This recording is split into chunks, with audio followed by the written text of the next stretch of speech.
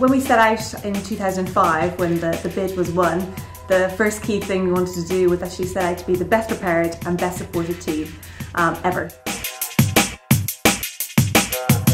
In 2005, you've got a team that is in the British Olympic Association, that's about 45-50 people. And then we grew throughout the 7-year period, and just before the Games we were at about 90 people in the British Olympic Association. However, when it comes to taking a team to the Games, 551 athletes to look after, then you've got a whole host of volunteers, and then the whole support staff that goes around them. 1,300 people, 541 of them are athletes. The rest of the people have to be brought up to a certain level of knowledge very, very fast. The challenges changed every single day, to be totally honest, and often they could be around one individual athlete. However, looking back, I think the key things really were the management of information and actually ensuring that we could get information in a timely manner to make decisions fast.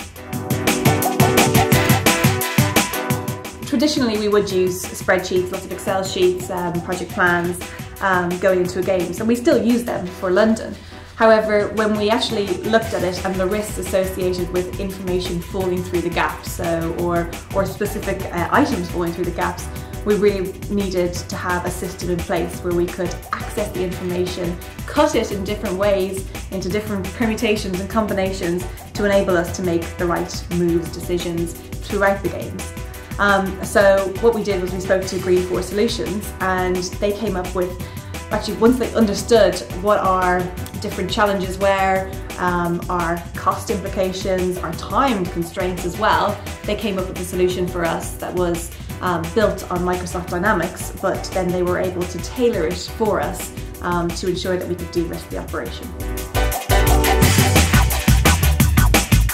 Once we had uploaded all the data onto the system and built it to our requirements, every day during the Games we were able to access it. So 6 AM, leadership team get together, and the first thing was we all had our tablets open and the system was there in front of us. And we actually walked through the system every morning so we could understand who was where, who was what, where, when, why. We could answer all those questions using the system in front of us. So rather than sheets of paper and spreadsheets going around the table, we were able to actively use it. And then throughout the Games and throughout the day, information would actively be updated on the system through a centralised team who were based in our main operations centre. And they were able to keep the system updated so that a range of 250 people who had access to the system could see the information on a real-time basis through their mobile or their tablet, and be able to make their decisions wherever they were throughout the country.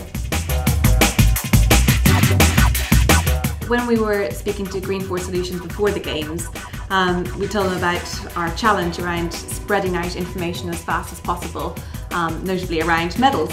So they came up with a solution which was an SMS that we could centrally manage and be able to then push out information to all of the team members, stakeholders, and any key people that we needed to give information to.